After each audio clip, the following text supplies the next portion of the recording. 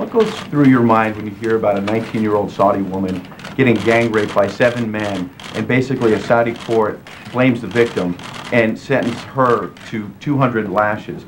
You spoke to King Abdullah by telephone in the last couple of weeks. Did you press him on this case? If so, what did you say? And if not, are you giving him a pass? My first thoughts, I talked to King Abdullah about the Middle Eastern peace. I don't remember if that subject came up. But if it's that important to you, why wouldn't you bring it at that level, bring it directly up to King Abdullah? Liar, liar, pants on fire. How many lies you tell today?